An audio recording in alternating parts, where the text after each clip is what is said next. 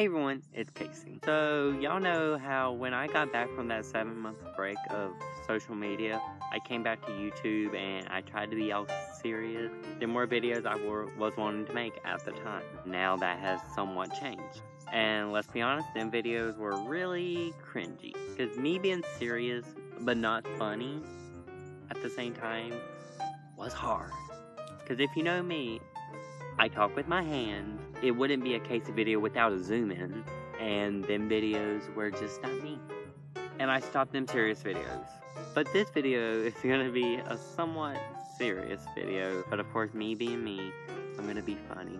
So let's get started. So let me just start this off by saying this is gonna be the last video you're gonna see from me in a while. That's it. It was like literally just floating through the air. That means there's a bird shedding above me. Anyway, over the next few months, I'm going to be very inactive on all social media. Facebook, Instagram, Snapchat, and YouTube. Now let me say why.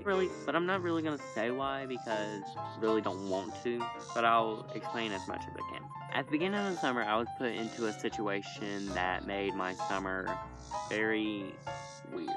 This situation gave me a lot of unanswered questions. This situation, I've had to do a lot of things and give up a lot of things and realize a lot of things.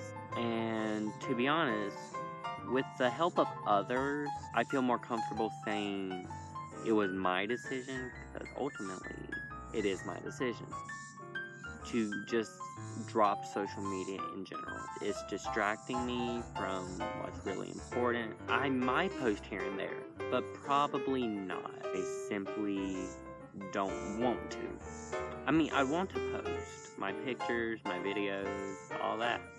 Only get it on social media here and there. I just don't want to do that because it would kind of pull me back into just putting myself back on social media. I doubt I'll be posting here and there, but if I do, I do. And if I do, it's not a bad thing. Do I like that I have to drop social media? To be honest, no. And most teenagers in 2018 would say no to that. Over the past couple days, honestly, I've kind of not cared if I did drop it or not. The only form of communication I'm going to have on my phone is iMessages, the phone, Facebook Messenger, really that's it. Will I continue filming stuff while I'm not on social media and while I'm off YouTube? Probably. I think I am going to continue filming things and taking pictures because that is what I enjoy doing. I think the things I film are mostly going to be like sort of like a video diary sort of thing.